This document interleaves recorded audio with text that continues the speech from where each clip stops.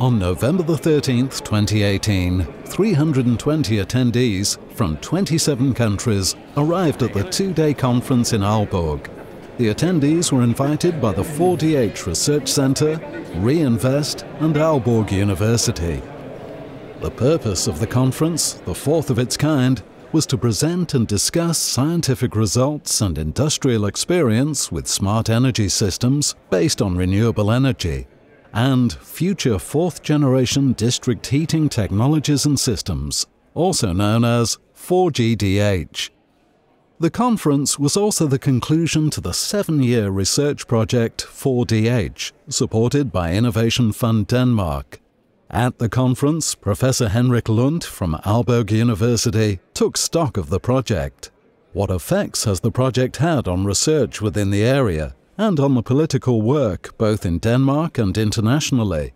Furthermore, what importance has the project had for industrial growth and employment, for the project partners, and for the future Danish export of energy technology? Thank you very much. As Brian said, the 4DH Research Center that have now been going on for 7 years is about to finalize.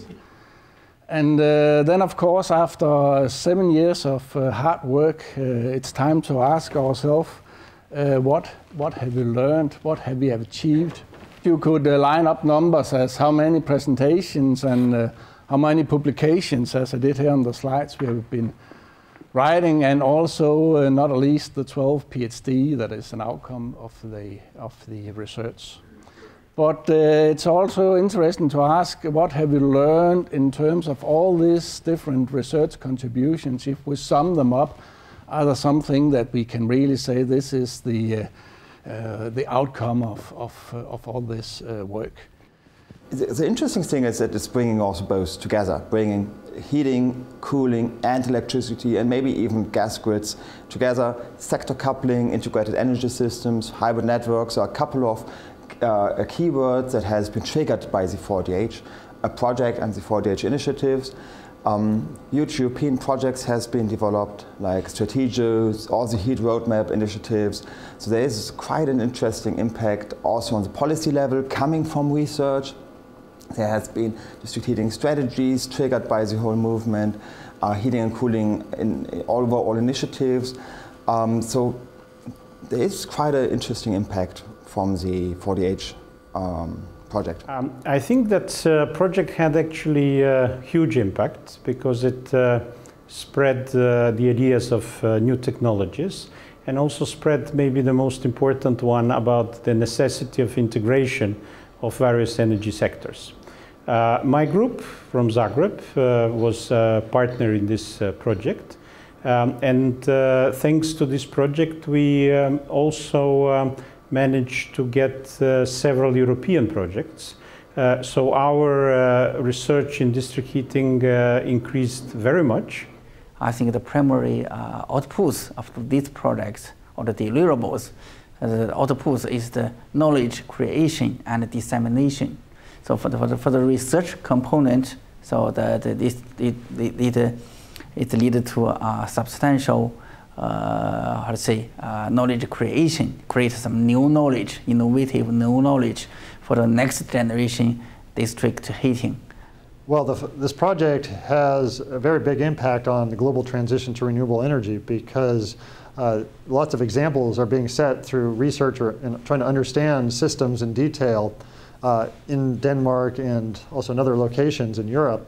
And these examples can then be replicated other places in the world because we need to transition the entire world, and a lot of the world has very inefficient heat transfer or heating of cities. And so district heating is a very efficient way to heat cities, and there have been decades and decades of experience in Denmark and elsewhere in Europe that can be translated elsewhere, and this project has really helped to gather the latest research on the best ways to not only understand district heating, but then to transfer that information to other places in the world. In the new paper I'm talking about, that is in the book of abstract, we have sort of made a review of all scientific papers mentioning this concept of fourth generation district heating. As you can see here, this is really gaining a momentum in scientific literature and is actually expanding a lot. And 2018, this year, is not even included here on the diagram. You can also see from the colors that the different aspects of this is also all of them covered in the literature. So we think we have had an impact, and also the definition papers have been cited almost now 400 times, which is pretty good on those very few years. I think it's not very hard to agree in Scandinavia that district heating is a good idea, but we need to get other people convinced about the possibilities with district heating. And I think what the project really has succeeded on is getting attention in Europe, getting district energy and district heating on top of the agenda, also in the European energy policy. So that's really quite a strong achievement. I'm coming from northern part of Japan, and unfortunately there are no city-scale district heating. So I would be happy to have more chance to communicate with local municipal government and the central government as well. Why don't we apply European experiences to Asia? The biggest value is that the platform has really contributed to put modern district energy on the agenda as a technology that can contribute to solving the climate problems of the future when smartly combined with the remaining part of the energy system. And here we see a large value, not least in dialogue with decision makers abroad. So you can say that the platform has strongly contributed to that the old image of district energy as being something black, inefficient, and communistic is quickly disappearing. So there are a lot of, we need technological options. So we also need some policy options. I think this product, the participation of these products is a big learning. I think it's also the knowledge, and it will be very, it's a good reference for the China to change the situation of the district heating. Then, of course, we also had an influence among our partners. This is both in Ringkøbing-Skjern, it's in Viborg, also those of you who participated in the guided tour yesterday could see also in Aalborg municipalities. In Viborg, we are in a phase converting from a natural gas-driven system to a renewable-based system. And the work from 40H has been a very big vision for us to follow in the process.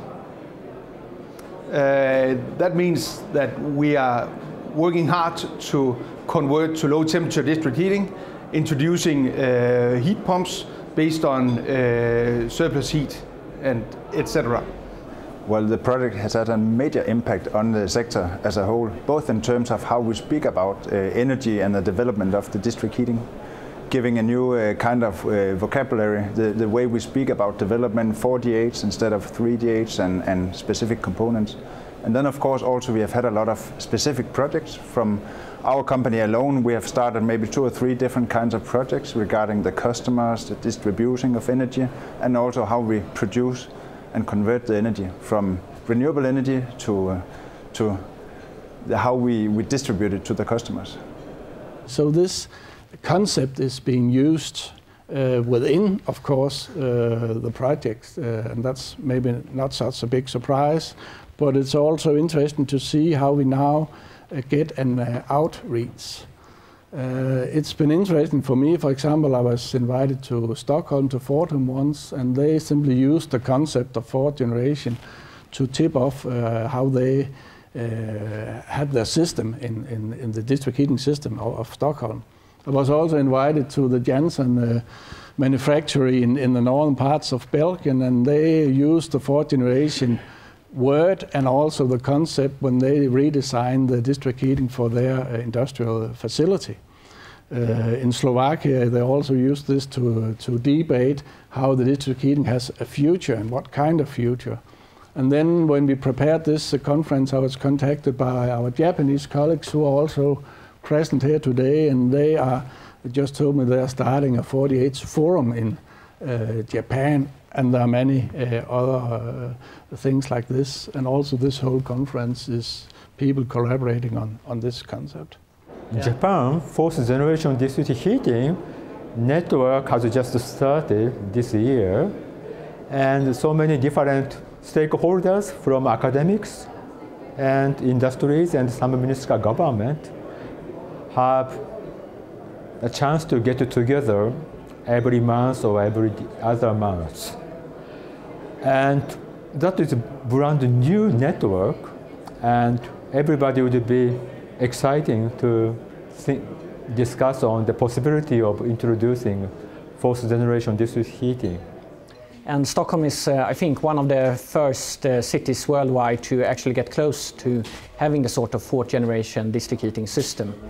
And a lot of the things that are research are things that we have been incorporated or are incorporating at the time being. And as such, the program has a very high relevance, I think, for the whole urban energy business, which I also think is quite interesting, because as we move further and further into these generations that Henrik Lund and others have described, it's less and less about district heating and more about managing wind power, managing district cooling, district heating, and basically waste management. So it's basically 4 different urban systems that need to be integrated into one. We also had, I think, we at the Heat Roadmap Europe studies quite an influence on the European agenda, and it's been very good for us to see how when the Commission visioned, came with this district heating paper, the heating strategy of Europe, then district heating was already mentioned on the first page, and this was really something new compared to what have been there before. But also interesting to see in the same heating and cooling strategy how it's emphasized not only that district heating can do a lot of good to energy efficiency by recycling the heat, but also how district heating has an important role to play in integrating the electricity into the system. There's quite a few sentences and focus on that as well. Well, for us, it's, I think, very important that they have created this research hub and to kind of populate all the advances on fourth generation district heating and lead policymakers and all research institutions into that direction. And for us, especially at the UN, it's been key, I think, the work that they have done on the Heat Roadmap Europe. It's actually best practices that we would also like to replicate in the countries where we're working on in the District Energy in Cities initiative. And we're actually also going to initiate a heat roadmap similar to what was developed under 48 in Chile. So for us, it's kind of a reference on the topic. But I just, anyway, as this is soon closing, I would like to thank all the partners and it's been really wonderful to chair this, this project here. I think we had a wonderful collaboration, both internationally, but certainly also with all the industrial partners we have had in the project. Throughout this project, Denmark has taken a lead position in the world concerning developing the next generation of district heating technology. And they will benefit Denmark for many, many years, both in having a very efficient district heating sector, but also that you can export all the knowledge to other countries, both with methods, but also all equipment that these equipment manufacturers in Denmark can sell to other countries. China, when they come here, we have delegations twice a month, I guess, where we make presentations. They always ask for what can you present something about the low temperature district heating and fourth generation. They even use the term also from China when they're coming. So it has I would say it had a global impact that is enormous. Yeah. it's not something that will happen overnight. This new direction for the district heating is something that happens already in some places, and in other places it will take many years before it will happen. But it is starting, and it's the 40H project that has started it. And that is important for us as a company to follow that direction. So there is a lot of research here proving the potential in low temperature district heating, and also what needs to be done to realize it. And our products within the smart metering space fits quite well into optimizing things and running things closer to the limit, because then we are really into where we need to measure in terms of optimizing. So it fits quite well.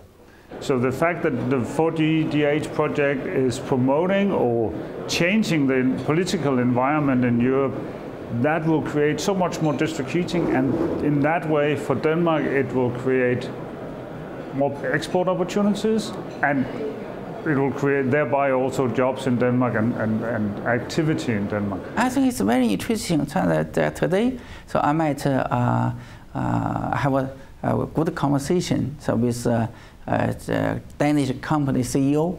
So his company do a lot of business so in China just for the space heating. So in Xinjiang and in the Anshan, Xinjiang is a big autonomous region. Xinjiang is province, it's Anshan, so Anshan is a city, so of the Liaoning provinces. So I'm very amazing. So they are also help the Chinese government, help the Chinese government how to say upgrade the Chinese district heating system. It's very, very, very interesting.